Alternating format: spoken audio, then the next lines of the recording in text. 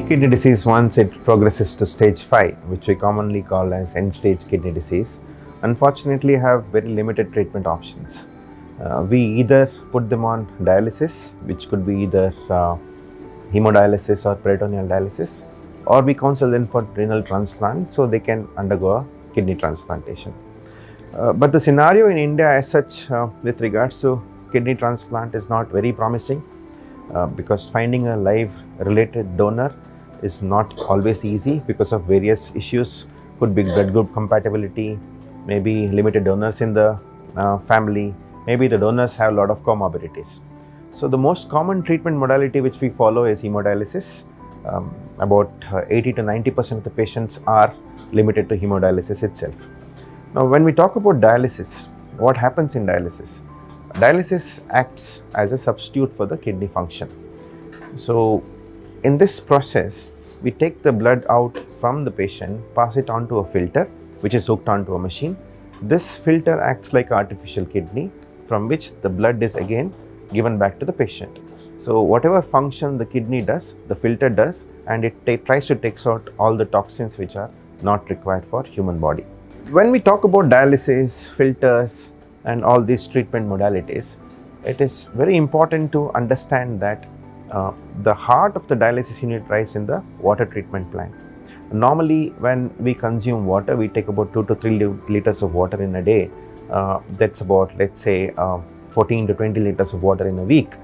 But when we let these patients undergo a dialysis treatment, they are exposed to almost 500 liters of water in a week, which is astounding. It's a huge amount of water they're exposed to. So there is a very good chance that the impurities from the water can pass on to the human system. So that's the reason the water treatment plant plays a significant role, where all the impurities are taken care of and ultra pure water is given into the dialysis machine. So there are no adverse effects or reactions or any sort of an infection which is taking place. In that regard, we have upgraded our unit to a double stage RO, where we have 2 different stages of RO plant which will give ultra pure water, so that there are no contaminants in the water which is being taken into the dialysis machine. We ensure that with monthly tests so that this standard is maintained as it is. Apart from the water treatment, we also ensure that there are contact between the dialysis staff and the patients remain bare minimal.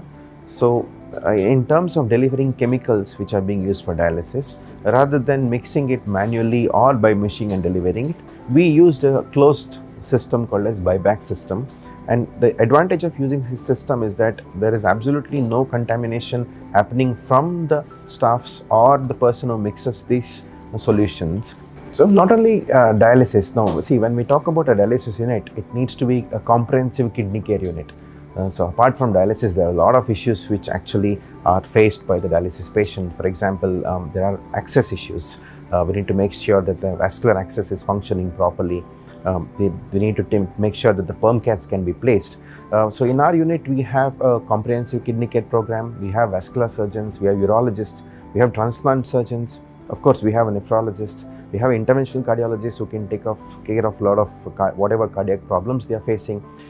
So we make sure that every facet of the problem which is faced by the patients are addressed. Not only the problems, we make sure that we give them dietary counseling at the appropriate time.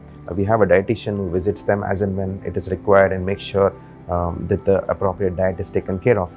So all in all, every component of kidney disease, dialysis and transplant is taken care of.